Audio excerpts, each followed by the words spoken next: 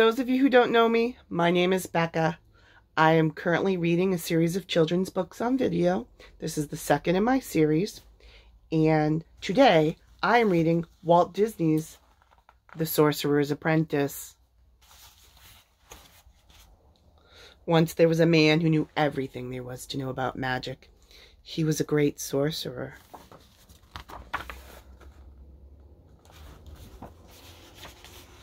The sorcerer had a wonderful hat. When he wore his hat, he could just think magic and it would happen. Think about a butterfly and it would appear. But only the sorcerer knew the magic words to make it disappear.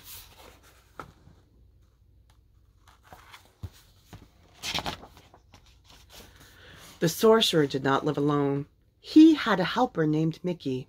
Mickey did all the work. He swept the floor, he chopped the wood, he carried the water from the well.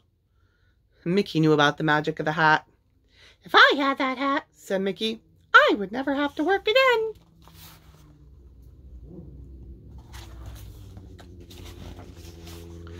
One day the sorcerer had to go out. Mickey was alone at last, and there on the table was the sorcerer's magic hat.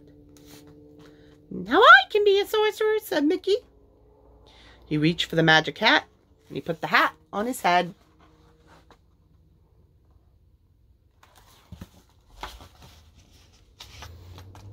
An old broom was standing by the wall. "I'll put a spell on that broom," said Mickey. He did what the sorcerer always did. He pointed his fingers at the broom, and the broom began to move. The broom grew 2 feet. It grew a right arm, and then a left arm. "Broom!" commanded Mickey. "Pick up the buckets!" The broom did just what Mickey said.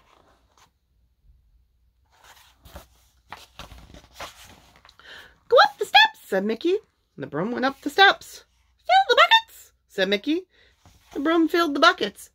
"Bring them back," said Mickey. The broom brought them back. "Pour the water," said Mickey.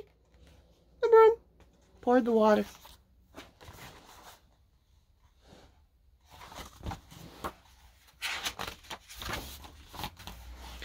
Mickey danced around the room. "Magic is easy," he cried. "I will never work again." Then Mickey sat down in the sorcerer's chair. "Work, broom, work," he said.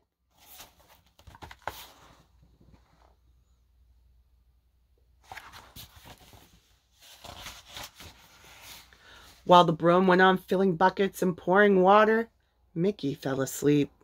He dreamed he was the greatest sorcerer in the world. Suddenly, something cold and wet woke him up. It was a splash of water. Another splash knocked Mickey out of his chair.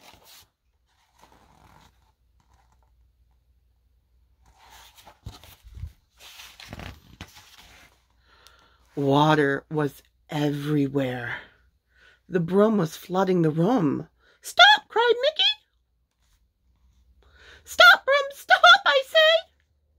But the broom did not stop.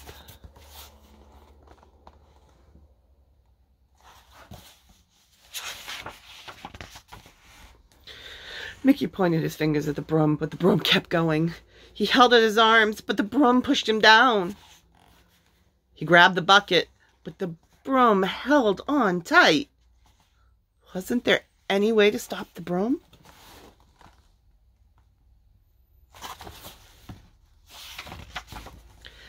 The axe! Mickey grabbed it. He chopped the broom into bits. "Well, that's over," said Mickey.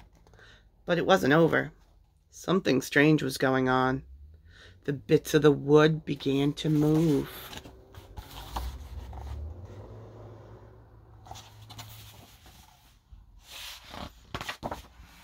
The bits of the wood turned into brooms, and all the new brooms had feet and arms and buckets, and they marched up the steps, never stopping.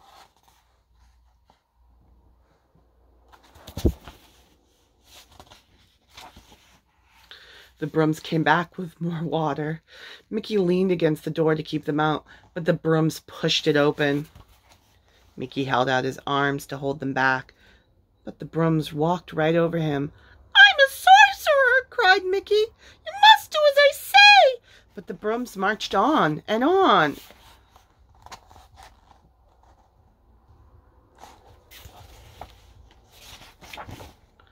Brooms and more brooms, buckets and more buckets in a great line. They poured and they poured. The water got deeper and deeper. Poor Mickey, it was all he could do to keep his head above the water.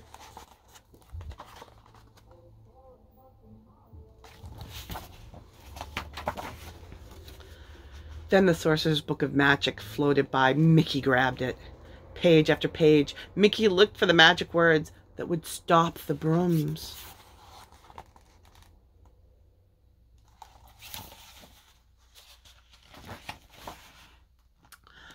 But the water began to whirl. Mickey couldn't read the words. Mickey hung on to the book as he went around and around in the water, spinning faster and faster. Mickey was caught in a great whirlpool. There was nothing he could do.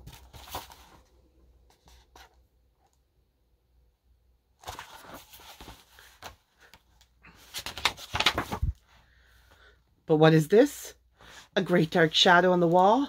The sorcerer has come back. He knew at once what Mickey had done. He raised his arm and roared a great command.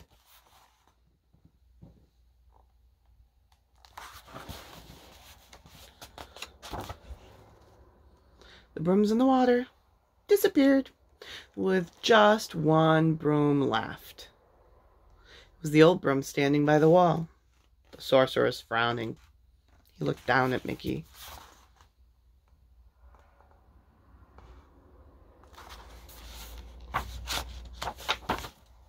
Mickey took off the sorcerer's hat and very carefully, ever so neatly, he made it look nice again.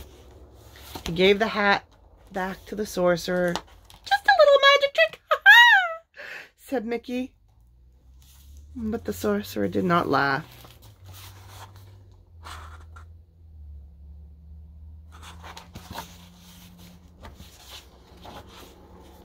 The sorcerer looked down at his little helper.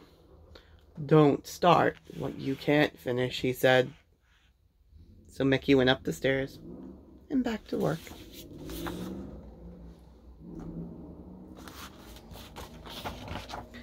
Thank you for listening, and watch out soon for another video.